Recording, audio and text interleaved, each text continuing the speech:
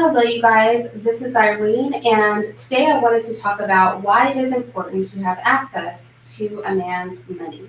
And I just want to start this off by being very clear. There are two things that really matter, and that is a man's time and his money. Okay?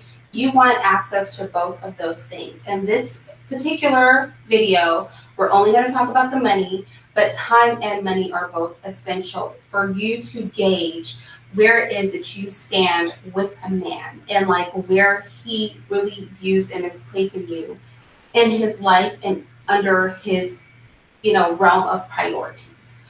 And how this will look is going to be different for different men.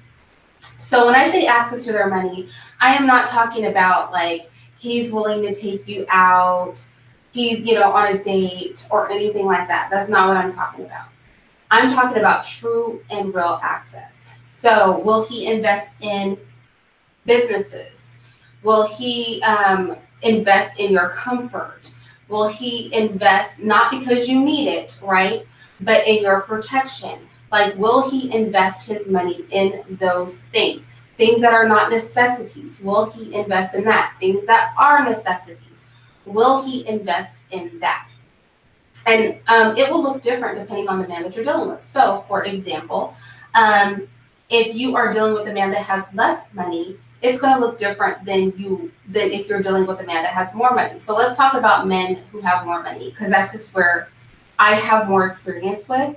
And I'm going to give you an example of a man that throws out a lot of cash, but I didn't really have access to his money because I didn't have access to his heart. I just had access to his lust for me, his desire to get me into bed. So I'm still friends with this guy. And hey, if you're watching this, I'm not going to mention your name, so please don't be upset that I share this story. It's just for learning purposes. So I know a man, right? He is gorgeous, y'all. He is tall. He is very, very dark skinned, beautiful skin.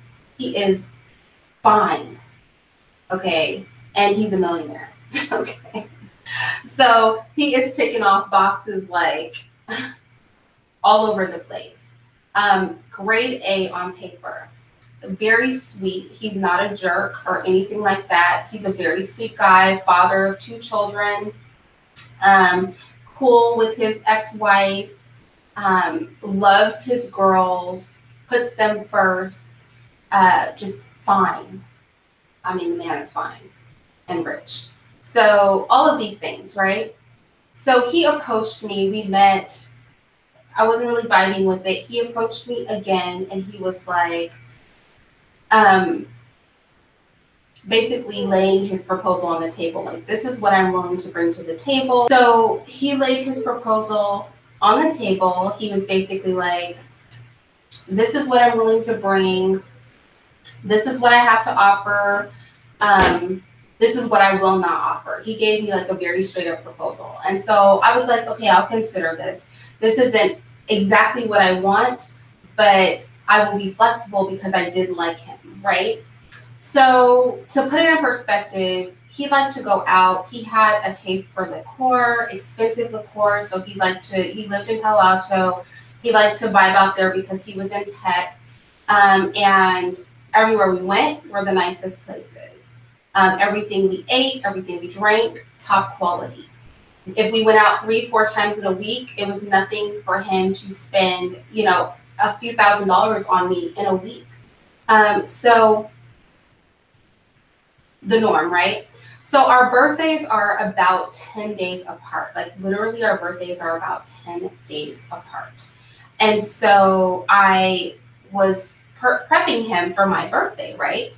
Because I'm not the sort of person that is going to have expectations of a person that are above my expectations for myself, that are above what I do for myself, that are above the life that I have for myself. So where I am, I need you to meet me there. And if you exceed that, then dope. Do you know what I mean? But at least meet me there. So obviously he could do this. He had more money than I did at the time. So I take him to one of my favorite restaurants in Walnut Creek called Salsa. He was on a special diet because he was trying to keep his beauty, right? His handsomeness in check, his body in check, and all of that. Because he was like 10 years older than me. So he was still, but you know, black never cracks. So he was fine still. And I was already leery of it because here's the thing. And I will do a whole separate video on this. But ladies, you cannot be with a man who is equally or more attractive than you. You can, but it's stupid. Okay, could it work? It could, but rarely. Especially not in the long term. So that's like a dangerous, dangerous prospect. Like, things have to be very, very, very, very right. You must be more attractive than the man that you're with. Just period. You also need to be significantly younger than the man that you're with. But I could do a whole nother video on that. So I was already on the fence, but I was like, whatever. Like, I'm all in. I'm still more attractive than him, but he's really fine, right? And I am younger, so whatever. So anyway, I plan our dinner for his birthday at Salsa.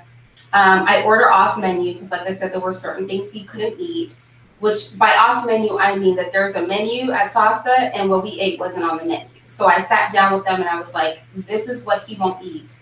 This is what I see in my head. Can you guys create these courses? So for every course that we planned, there was also a pairing of liqueur because he doesn't drink wine or champagne, but he likes liqueur. So we had pairings of liqueur through to dessert.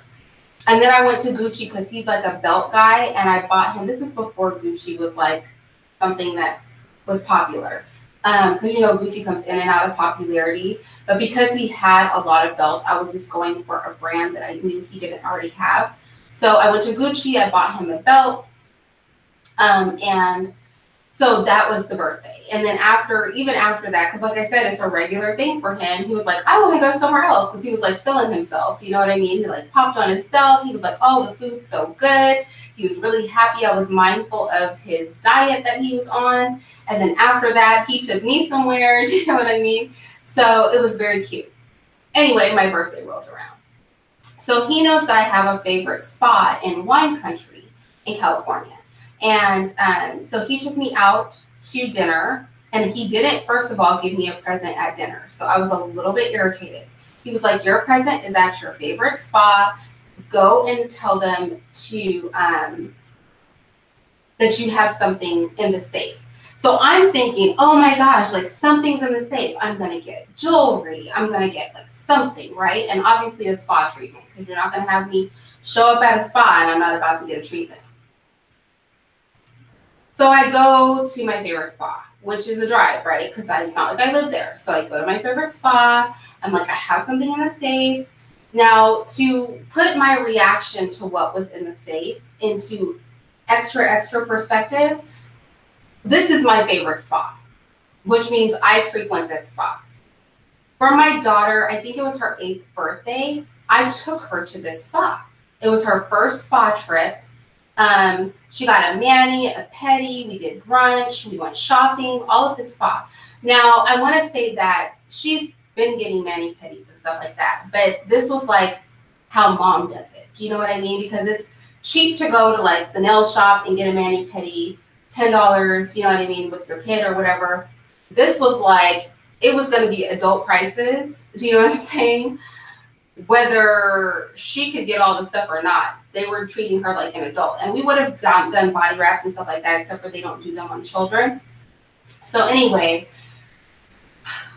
in the safe, there was not jewelry. In the safe was a spa gift certificate, which is fine, but it was for like $200.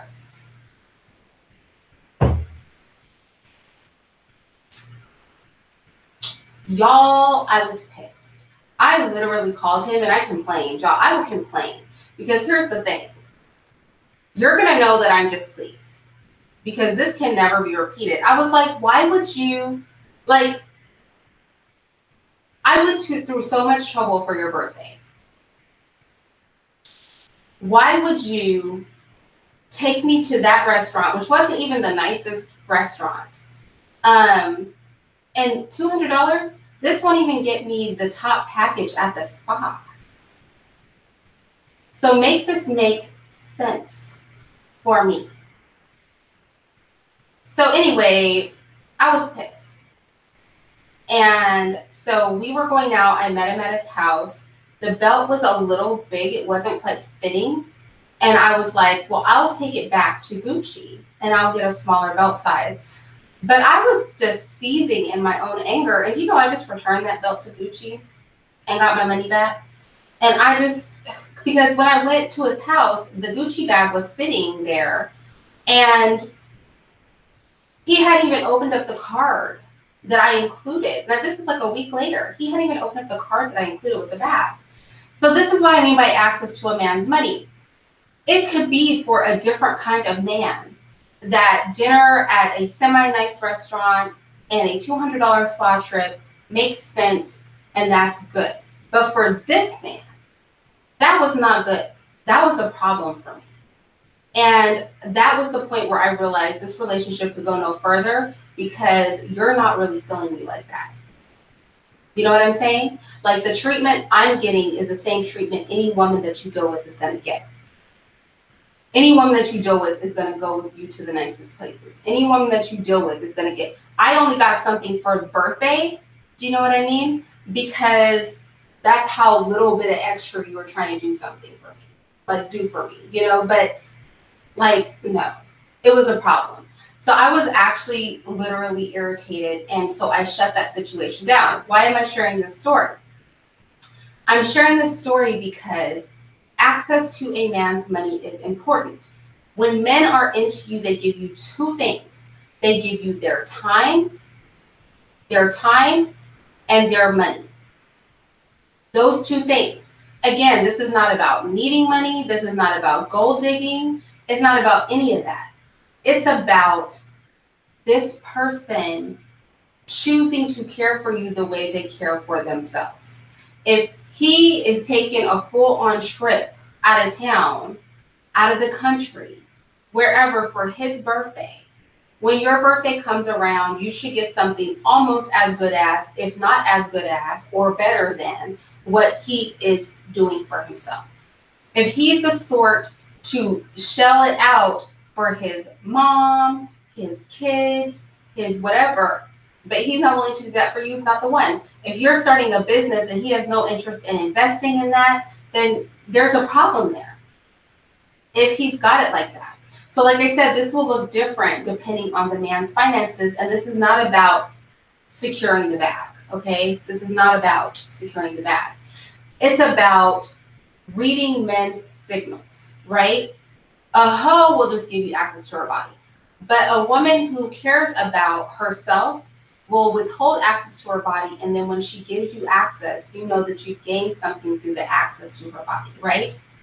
In the same way, the thing that the man cares about the most, when you get access to that, then that is speaking volumes. When you get access to his private life, to his close circle of friends, to his time, to his money, when you get access to the things that he holds near and dear that everybody who has a vagina is not about to get, then you've accomplished something with that man. If he's not giving you that, then it's a problem. And so that is where I'm going to stand with this. I hope that you found this information helpful, and I'll talk to you guys later.